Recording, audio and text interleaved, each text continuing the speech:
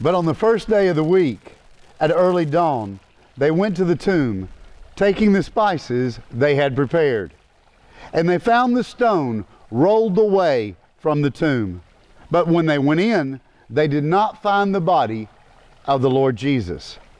While they were perplexed about this, behold, two men stood by them in dazzling apparel. And as they were frightened and bowed their faces to the ground, the men said to them, "Why do you seek the living among the dead? He is not here, but he has risen. Remember how he told you while he was still in Galilee that the Son of Man must be delivered into the hands of sinful men and be crucified, and on the third day rise." And they remembered his words. And returning from the tomb, they told all of these things to the 11 and to all of the rest. Now it was Mary Magdalene and Joanna and Mary the mother of James and the other with him who were with them when they told these things to the disciples. But these words seemed to them an idle tale, and they did not believe them. But Peter rose and he ran to the tomb. Stooping and looking in, he saw the linen cloths by themselves, and he went home marveling at what had happened. Welcome to Easter Sunday service at Trinity Baptist Church.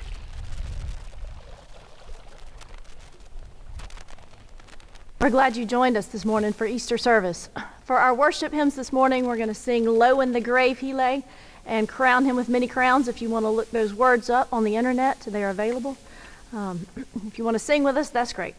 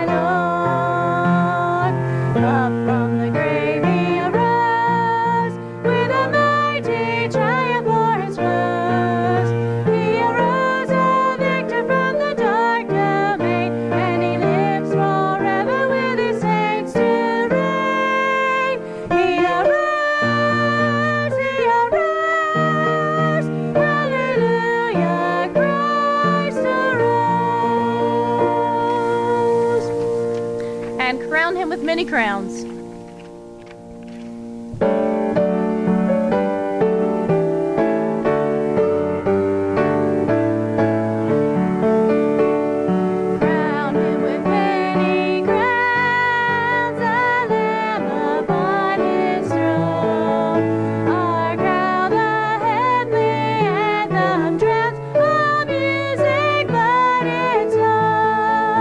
Awake my soul and sing.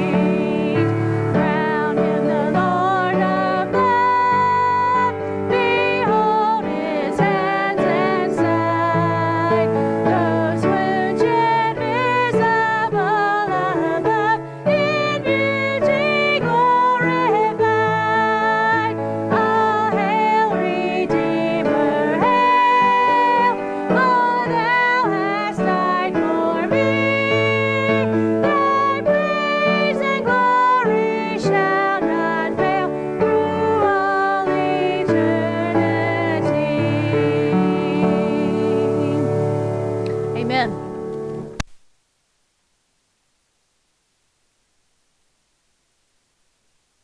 And it's working?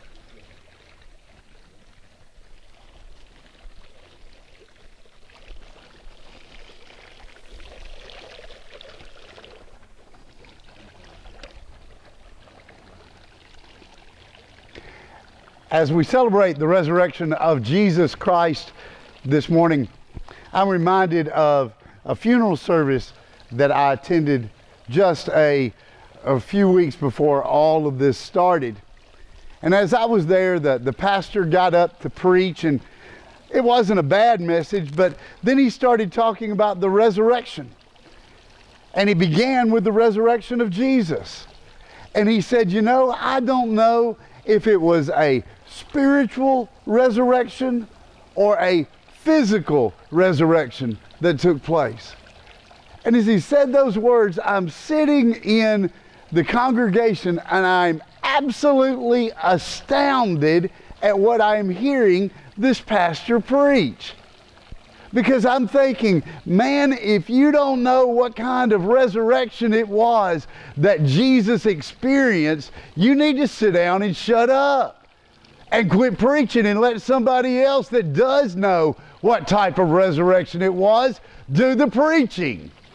The Bible says that on that first Sunday morning, when they went to the tomb, that the tomb was empty.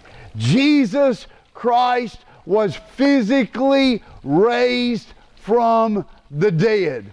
That is the most central belief of the Christian faith. As a matter of fact, everything that is unique and peculiar about Christians compared to any other religious belief in the world is because of the resurrection of Jesus Christ. It is that defines everything else that we believe.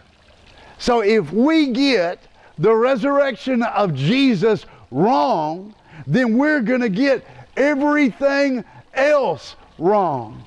What is it that the Bible has to say to believers about the resurrection of Jesus Christ? I would like you to take your Bibles this morning and turn with me to 1 Corinthians chapter 15. To 1 Corinthians chapter 15, known as the resurrection chapter. 1 Corinthians chapter 15, we're going to begin reading in verse number 12, and we're going to read to verse number 19. 1 Corinthians chapter 15, beginning at verse number 12. Now, if Christ is proclaimed as raised from the dead, how can some of you say there is no resurrection of the dead? But if there is no resurrection of the dead, then not even Christ has been raised. And if Christ has not been raised, then our preaching is in vain, and your faith is in vain. We are even found to be misrepresenting God, because we testified about God that He raised Christ, whom He did not raise, if it is true that the dead are not raised. Not even Christ has been raised. And if Christ has not been raised, your faith is futile, and you are still in your sins. Then those also who have fallen asleep in Christ have perished. If in Christ we have hope in this life only, we are of all people to be most pitied. Would you pray with me? Lord God, we thank you for the physical resurrection of the body of Jesus Christ this morning. And we recognize that our entire faith is built upon that one fact, that one belief that we treasure and hold dear. It is at the very center and heart of all that we believe about you, of everything that we believe about Christ, and everything we believe about ourselves in Christ. We praise you, O God, this Easter Sunday morning that Jesus has indeed been raised from the dead. It's in His name that we pray. Amen. According to this passage, as Paul is talking about the resurrection from a negative point of view, there are several things as we go through this passage and through the remainder of 1 Corinthians chapter 15 that we can begin to understand about the centrality of the resurrection of Christ and about the implication of this one belief on everything else that we believe. The first thing that I would have you note this morning is that the resurrection of Christ vindicates the cross. We walk through all 7 sayings of Christ from the cross, ending on Good Friday. I will remind you of that 6th saying where He said, "It is finished." From the lips of Christ, we have delivered to us that our salvation was secured by His sacrifice. That's what Jesus said about His own sacrifice. But what is it that God the Father has to say to us about the sacrifice of Jesus? Here Paul says in 1 Corinthians chapter 15, he said, if Christ is not raised from the dead, you are still in your sins. In other words, the resurrection of Jesus Christ speaks to us about the acceptance of the sacrifice on the behalf of God the Father. You and I can know beyond a shadow of a doubt this morning that heaven is our home, that our sins have been forgiven, that we are rightly related to God this morning because of the resurrection of Jesus Christ. The cross has been vindicated by the resurrection. The second thing that we would note is that the resurrection of the cross proves that Jesus was who He said He was. The resurrection of Christ proves that Jesus was who He said He was. Now the Bible tells me, both in the Old Testament and in the New Testament, about individuals who died, who were raised by either some great prophet or by Christ Himself or by one of the apostles of Jesus Christ. Those stories are given to us. And yet, it is given to us in such a sense, in such a way, that we are to understand that every individual who experienced this awesome, fantastic miracle from the hand of a prophet, or from the hand of Christ, or from the hand of an apostle of Jesus Christ, did indeed die again. However, the Bible is clear that the resurrection of Jesus is different from all of those other resurrections. And what is it that makes it different? What makes it different is that there was no mediator in the raising of Jesus Christ from the dead. As I stated, in all other resurrections, we have the link of a great prophet, or the link of Jesus, or the link of an apostle that raised someone from the dead. But Christ Jesus was raised without the mediation of another individual. The Bible tells me in John chapter 10, verses 17 to 19, that Jesus predicted that He would raise Himself from the dead. Galatians chapter 1, verse number 1 says that the Father raised Jesus Christ from the dead. And Romans chapter 8, verse number 11 says that the Spirit, the Holy Spirit of God, raised Christ Jesus from the dead. In other words, the Bible tells me that the three divine persons of the one Godhead, that is the one God, raised Christ Jesus from the dead. By raising Christ Jesus from the dead in this manner, the Bible is proclaiming to us that Jesus was indeed both a man, because he first had to die to be raised again, but that he was more than just a man, that he himself was the Creator God that had made the entire universe and held the universe in the palm of his hand. This man, this Jew from Galilee, who was a carpenter turned itinerant preacher, was indeed the God of the universe. The resurrection of Christ Jesus vindicates the sacrifice of Christ on the cross. The resurrection of Christ Jesus proves that he was who he said he was. And Jesus said, I and the Father are one. It was for that reason the high priest called it blasphemy that Jesus Christ went to the cross of Calvary. Jesus did not go to the cross of Calvary for his teachings, because we have discovered through the ages that a number of the rabbis at the time of Jesus, or before the time of Jesus, or even after the time of Jesus, held the same beliefs that Jesus did, that they taught the same teachings that Jesus taught. Jesus was not crucified for his teachings. Jesus was not crucified for his miracles. Jesus was crucified because he claimed to be the God of the ages. Make no doubt about it, my friend.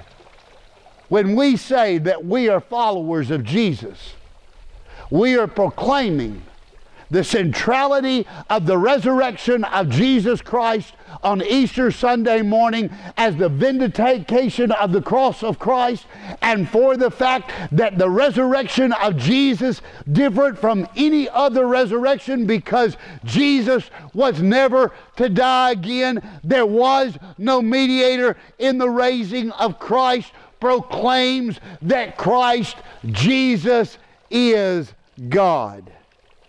Further, the resurrection of Christ from the empty tomb proclaims that you and I will live again. That you and I will live again. That's what 1 Corinthians 15 is all about.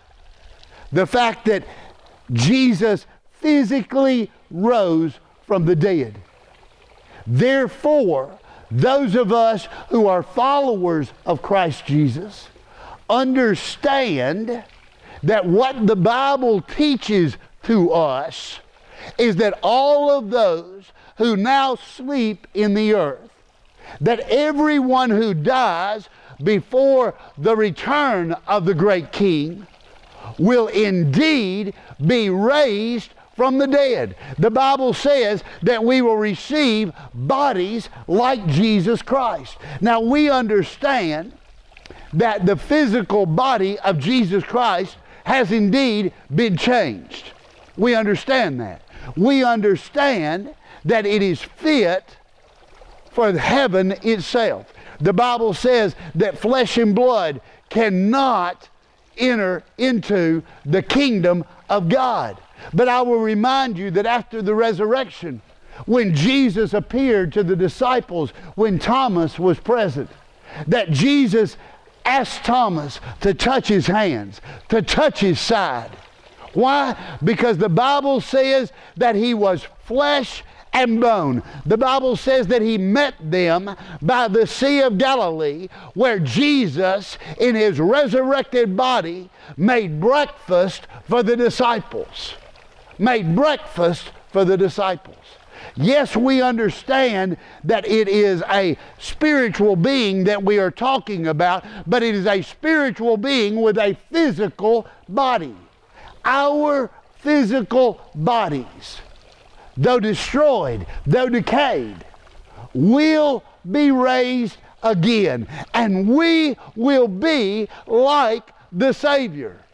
It is for this reason that Jesus quotes the Old Testament psalm when it says, does the Scripture not say that ye are gods? In other words, we are going to be made like the Son of God. We will always be less than God, but we will have a physical body like the Son of God. A body that will know no sin, a body that will know no sorrow, a body that will know no sickness, a body that will never, ever experience death again. The resurrection of Christ vindicates the cross of Calvary. The resurrection of Christ proves that Jesus was who He said He was. The resurrection of Christ proves that you and I have hope for the future. That the cemetery and the grave are not the end. That there is more to life that we can see, and that you and I will live again. And finally this morning, the resurrection of Christ proves that Jesus Christ will return again. That Jesus Christ will return again. Throughout His ministry, He preached that He would have to die. He preached that He would be resurrected. Later on, after the resurrection, He ascended to the right hand of the Father and sits on the throne of heaven today. Imagine that. A man sits on the throne of heaven, because that man is also God. And that man, before the cross, before the resurrection, before the ascension, told His disciples to publish the message of the gospel throughout the world, because there would come a day when He would come again and receive His own unto Himself. You and I need to recognize that though this world has gone on for 2,000 years and may go on for 2,000 more, it may go on for 10,000 more, I have no earthly idea, but I do know this. I know that what Christ said about Himself was true. I know that He suffered on Calvary for my sins and for your sins. I know that on the third day, He raised Himself from the dead, proving once for all that He is God. I know that the words that Jesus spoke are true.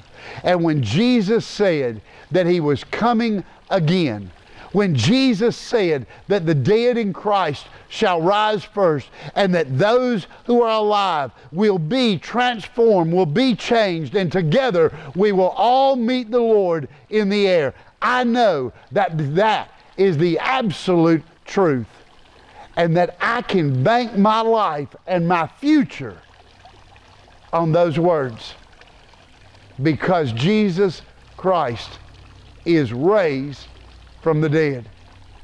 Periodically, we will hear someone say that believers need to embrace the cross of Calvary. At other times, we will hear people say that we need to embrace the resurrection of Christ.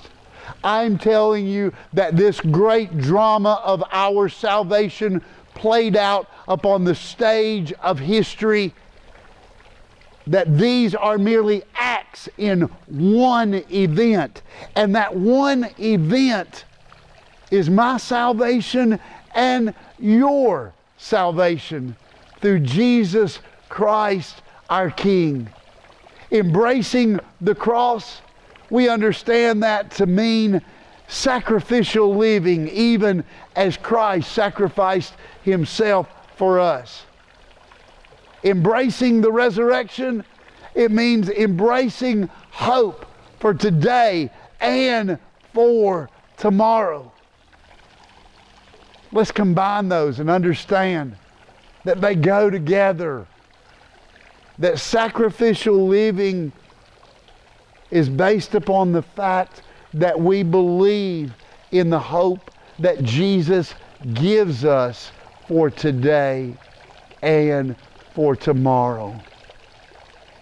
This year, as we celebrate Easter Sunday morning, the resurrection of Jesus Christ, we are reminded that that resurrection, that portion of the drama, gives power and vindication to the cross. We understand that it tells us that Jesus was who he said he was. We understand that it tells us that we will live again, that there is more to this life than we can see. And finally, that Jesus is going to return someday. The centrality of the resurrection, the physical resurrection of the body of Jesus Christ to our faith. We cannot, we must not compromise on this belief. Would you pray with me? Lord God, we come to you this morning and we thank you that Jesus Christ is alive today. That indeed, 2,000 years ago, he did rise from the dead. That what the apostles and the holy prophets tell us is the absolute truth and the Word of God. We trust that Jesus is alive today and that there is hope in this world and beyond this world because Jesus is alive. It is in his name that we pray. Amen. And the night before Jesus died on the cross of Calvary, the Bible says that in the midst of Passover, predicting his death and the sacrificial nature of his death, which the resurrection would vindicate, he gave his followers a meal. We call it the Lord's Supper, communion, Holy Communion. It is a spiritual meal for us with very physical elements as it points to how our salvation was paid for on the cross of Calvary. And it is appropriate on Resurrection Sunday to celebrate this meal representing the death of Jesus Christ, because there would be no resurrection if there was not first the sacrificial death. And the resurrection tells us the meaning and the power of the sacrifice that was made.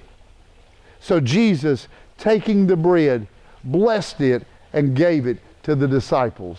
Would you pray a blessing over the bread with me this morning? Lord, we thank you that Jesus willingly sacrificed himself for our salvation.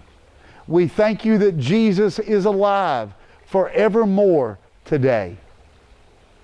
For that tells us that that sacrifice, the breaking of his body, the shedding of his blood, was accepted by you, the Father. We praise you for what Jesus has done on our behalf. For it is in his name we ask this blessing on this bread this morning. Amen. Take and eat all of it.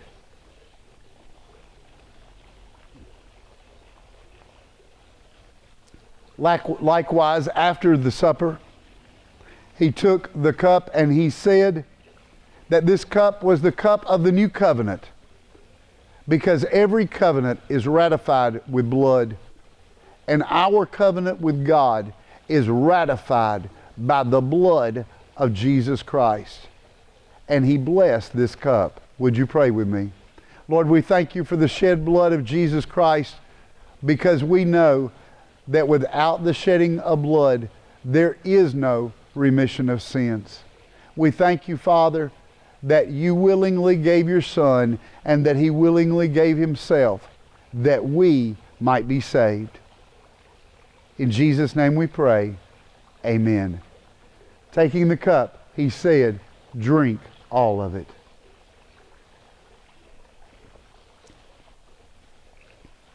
We are united together by the body and the blood of Jesus Christ.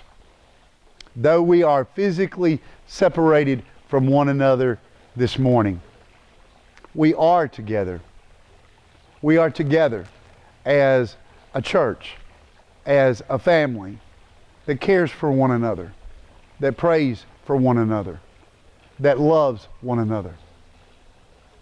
And I will tell you, though you are seeing me this morning, I'm not seeing you, except in my mind's eye. And this morning, this particular Easter, has been quite emotional for me in both the preparation and even the delivery of the message without seeing your smiling faces this morning. My prayer this Easter Sunday morning is that God will soon raise His church and that we will all be together. We've already proclaimed that day, not knowing exactly when it will be. We've already proclaimed that day as Resurrection Sunday. We will have missed the physical celebration of Easter together, so we are going to proclaim that day Resurrection Sunday, because God will have raised us from this event and brought us back together. I pray for the soon coming of that particular Sunday. Until then, we will worship just like this 3 times a week. We will keep the faith. We will walk with Jesus. We will love one another. We will pray for one another. We will encourage one another.